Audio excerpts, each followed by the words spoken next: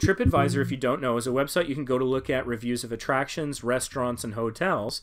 They can also help you book, but I find their prices not very competitive. But they have forums that are helpful, and the reviews are helpful.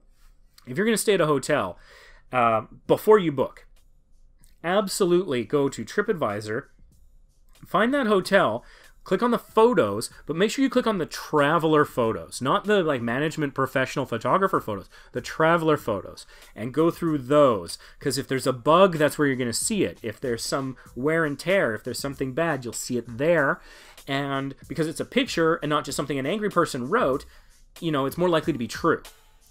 So I highly recommend. It's an important tip.